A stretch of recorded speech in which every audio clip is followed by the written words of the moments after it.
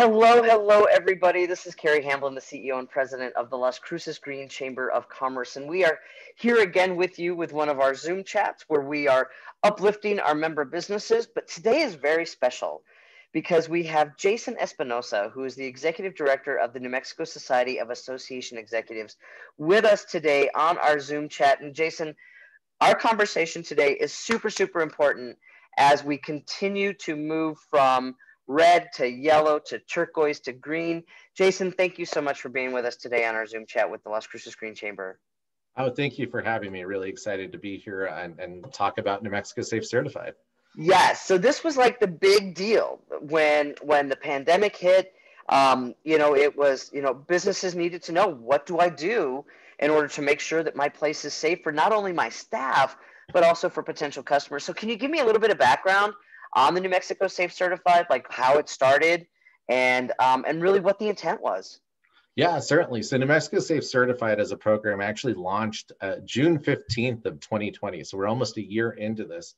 And really it came out of a discussion with associations and business organizations like yours across the state, where at the start of the pandemic, they were meeting with businesses and people really weren't really sure what they were supposed to do, how they were supposed to keep folks safe.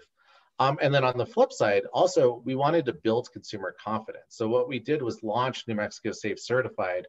And really, it's a program that trains New Mexico businesses in the COVID safe practices to help ensure that all of us, our customers, our employees, and our families remain safe as New Mexico reopens for business and recreation. Really, we didn't want businesses to feel like they were alone in navigating this new environment. And I know you all have been doing a great job of supporting members. And so this is just an added component to that. And on the flip side, again, it helps people feel confident about visiting businesses in a COVID positive world.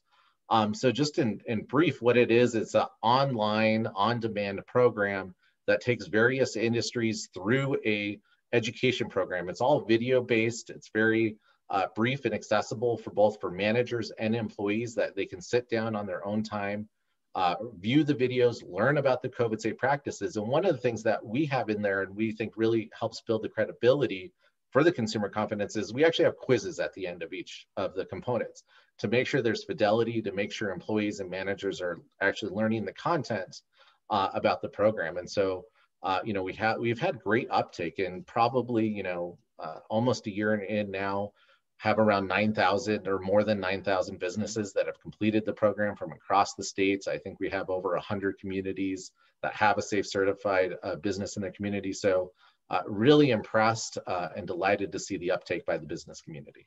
Well, and I'm sure it was, that businesses were looking for, just like, because so much was coming out, on a weekly basis, sometimes even a daily basis, about ways to keep places, clean.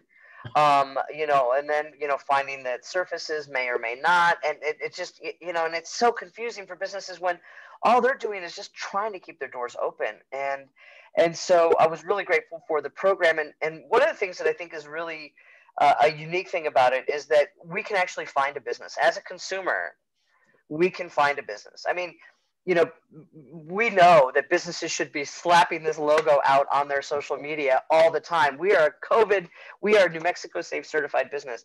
But that's stuff that keeps us in our job, because we're still working with businesses to help them with that. But I like that you can actually search for a business and just the different categories that you have all over the website. Right, and that's one of the things. So, I mean, in terms of, just so folks know, we've really launched over the year about 15 different industry sort of trainings, from including the new ones. So there's, new COVID safe practices for recreational facilities, right, for entertainment venues. We've had them for hotels, lodging, spas, salons, golf courses, tour operators, retail, restaurants, you name it, we probably have it, including agriculture and manufacturing. And one of the things that we did, and we think this is such a great collaborative project, not only between the state government, but also between all the industries and organizations across the state, was that, so at the end, when a person or a business completes the training, we give them access to a bunch of marketing materials. And those marketing materials include all the raw digital files for the logos. And they get, if they want to create posters, whatever they want to do. And we also send out each certified business a free sort of window sticker that they can put on the front window. because one of the things that we realized is, we do have a directory on our website where folks can search them, but this doesn't need to live at NM Safe certified. Collaborative partners such as yours, you guys are utilizing that sale and recognizing businesses in your own community. And so this is something that's really a collaborative process, and we've really are delighted to see the NM Safe certified. I mean, I still get a thrill every time I go to a restaurant or I go to a store and I see it up on the window. I mean, it just makes me smile and very proud about the work that everyone is doing. As you should be, because it's the thing is that once we are post COVID, there's still opportunities for this to live, because I think that there has to be this consumer confidence, and people have to feel safe, and right now that's the priority. But when there are organizations like yours and mine and a number of other businesses, it's like our job is to like help encourage those businesses to recognize the importance of publicizing that. Yep. Because ultimately people are on their phones, they're on their computers way more than they want to be. But it's really important to get that information out. And so with that, I'm kind of curious though, when you first started, what were like some of the big questions that would always pop up, or the big concerns that businesses had as they were going through this process, and just everybody trying to learn all at the same time? I think one of the big things, and I think all of us in the business community know this, is it's not like the public health order or the COVID safe practices have remained static for a year. They're constantly changing, they're constantly evolving based on what we need. And so with great collaboration with the governor's office through this program, so the tourism department actually gave us our seed grant to get the program up and running.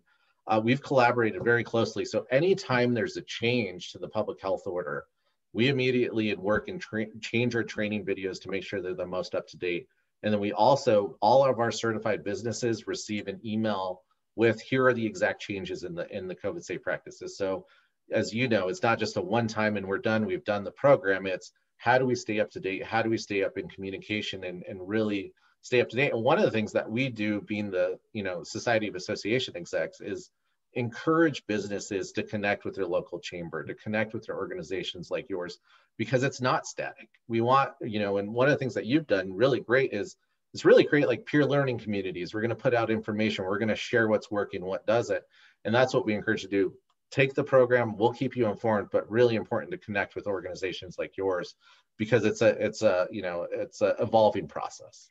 Absolutely. And, and it's so important to realize that people are not alone. The businesses are not alone. And there are so many different facets to businesses being able to come out on the other side of COVID, not just with safety practices, but also with statewide assistance and federal assistance. And there are all these different organizations that are working on that. And so, this is just one component of supporting our business community, because with something that we always talk about is that local businesses are the backbone of our economy. I recognize the big businesses and know that they have their part, but I'm going to be the big mouth for our local businesses, because they're working really hard and they've done incredible work in our community for decades. So, and I think exactly too, I mean, this book, the program that we really built, it's targeted at those small businesses. As you mentioned earlier, a lot of those small businesses in the midst of the pandemic, and even now, I mean, their focus is on surviving. How do we make it through this? And so again, part of the goal was, how do we make this accessible? And I think one of the other things too, I haven't pointed out, this is a free program. So there's no cost to the program. So if you're a small business owner and you're like, you know what, I'm focused, I don't have dollars to do this, it's free. That's one of the things that was really important to us is, the small business owners, you're just trying to keep afloat. We wanted to provide you an accessible, again, on-demand system that you can use when you need on your time for free, to help educate and train you on the COVID safe practices. Yeah. Well, I'm so glad that you're doing what you're doing, and it's going to be an ongoing conversation that we're all going to have about ways to really kind of elevate our local businesses again, and hopefully bring them back to where they were before the pandemic. And I have the utmost confidence that people are going to want to go back out again. But in the meantime, we need to know that you're safe. And this is the way that you can do it. And so if you're interested in learning how you can become a New Mexico Safe certified business, the information and the link will be below or above, all depending on how you're looking at this video. But it's really important. And if you have more questions about how you can amplify your presence, you can certainly reach out to me at the Green Chamber. And certainly I know that there are ways to ask Jason Espinosa as well what to do in terms of the state tourism, and just to have the inside chisme about what's happening, and ways that we can really just get the word out. And so, Jason, thank you so much for coming and talking about the New Mexico Safe Certified program. It's lovely to know the background on that and know the face behind it. So thank you. No, thank you for having me, and feel free to reach out with any other questions. We'd love to continue to collaborate on this project. That sounds fantastic. We will have all the contact information in the text. And as always, we appreciate your support of the Las Cruces Green Chamber of Commerce and for thinking local first.